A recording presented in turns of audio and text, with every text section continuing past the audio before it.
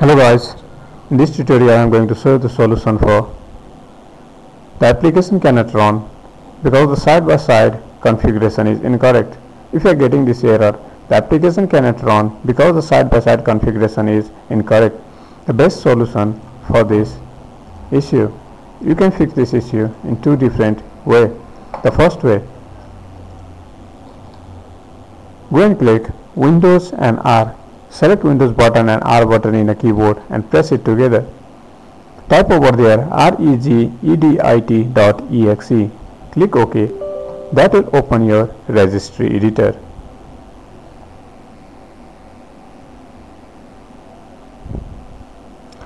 Once you open your registry editor, what you need to do is in registry editor, go to the Hey Local machine if you are using Windows 10. Go to the Hey Local machine. In Hey Local machine, you go and click over here in the software. You go and click over here. At first, you need to select Hey Local machine. In Hey Local machine, you go and click over here in the software. In software, you need to go and click over here in the Microsoft. In Microsoft, scroll it down and you need to click over here in the Windows.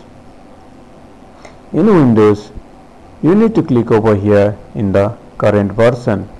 Once you click on the current version, scroll it down, you go and click over here in the side by side. Once you click over here in the side by side, you can see over here winner. You can go and click over here in the winner. Once you click on in winner, just scroll it down, just scroll it down, just scroll it down, just scroll it down, just scroll it down, just scroll it down, just scroll it down.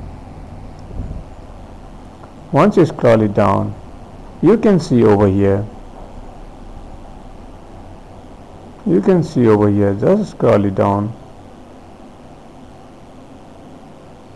You can see over here x86 policy 9.0 Microsoft.vc90.crt underscore and something is written over here. Make sure that you just need to check these letters up to CRT. Okay, so x86 policy 9.0.microsoft.vc90.crt underscore and whatever is written over there, just go and click over here in that. Select the 9.0. You can see over here default. In default, at first you check here for the highest priority.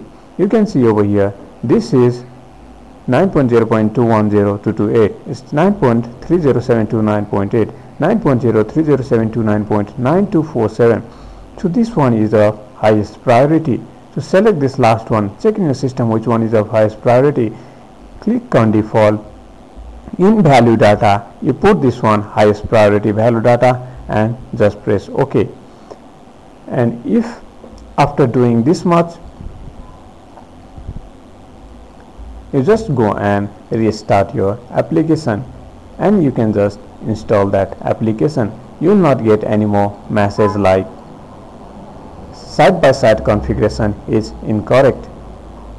Your application will not display the error like the application cannot run because the side-by-side configuration is incorrect. You can fix your side-by-side configuration incorrect error using this method, but this method is a risky method. Why this method is a risky method? I'll show you.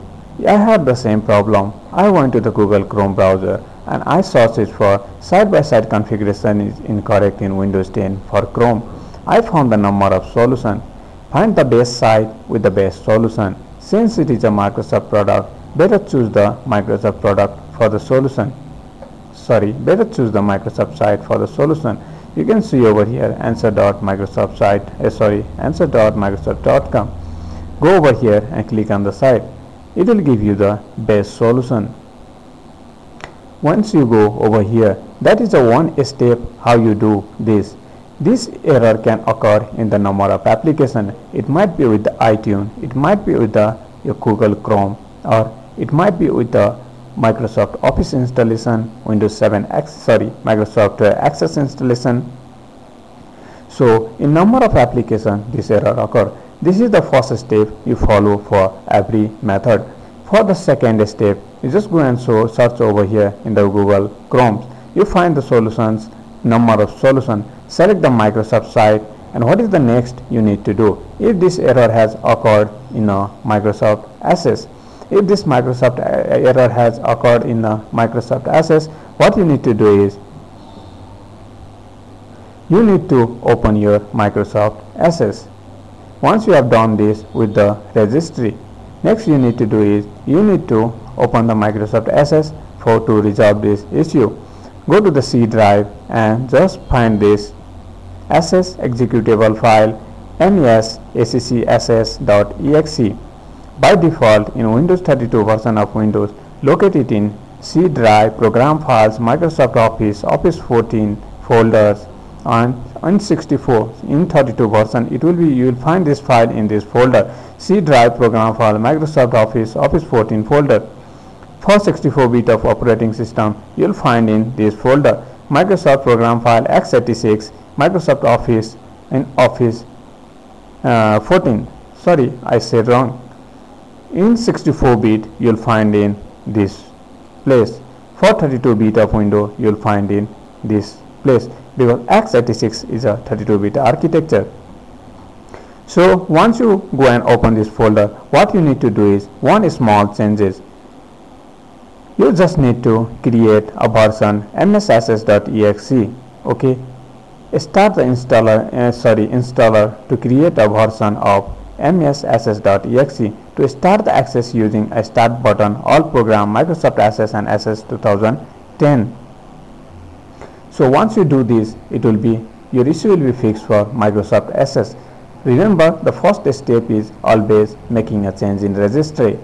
But doing this is a risky job. Why it is risky job? It is clearly mentioned in the site that this issue is caused due to conflict with some of the files in Windows 2010 version of C runtime libraries. These libraries are a part of Visual Studio 2008 releases. The version number starts with 9.0. This library may be installed with several different Microsoft and third-party products. So if you follow these steps and take a risk, your computer might get into risk and some of the more error may occur, and you need to just format your systems and reinstall your operating system. So be sure and be safe and just make these changes, or you can get this for this problem you can just go with another default solution also. You can just go to the Chrome browser and search for CCleaner.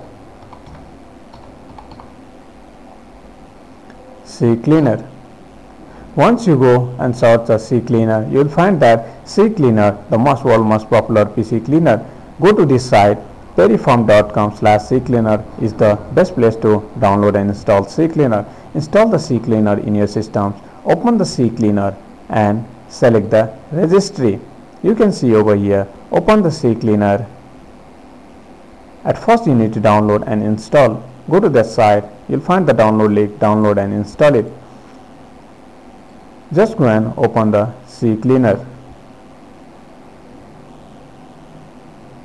Once you open the CCleaner, go to the registry, click on all the icons, scan for the issue and fix the registry issue. This can fix the most of the problems. I am not sure that it will fix all your error with the all kinds of installation.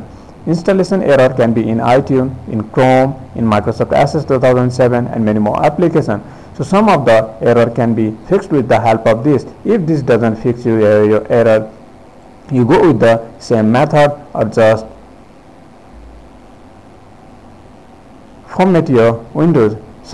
You just go with the same methods. If it doesn't fix with a CCleaner, there is no alternative way. You have to follow the same method, or just just one thing you need to keep in your mind before going to this method, that if you do any simple mistakes while doing this, you need to format your Windows. There is no other choice for this. And one more thing I would like to tell you, that when I went to the Google Chrome browser and start searching for a solution, I thought only changing in registry can help me, but only the making changes in registry won't help you. Go to the Microsoft site and find the solution for different. If you have heard the Chrome, changing a registry is one thing, but application has failed because you can see here, but changing the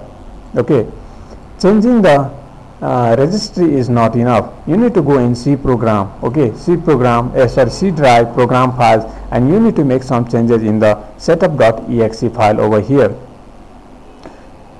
So in order to do this, you just be sure that you do it properly. So if you really like this video, please don't forget to subscribe my channel and keep your thumbs up. Thank you for watching the video.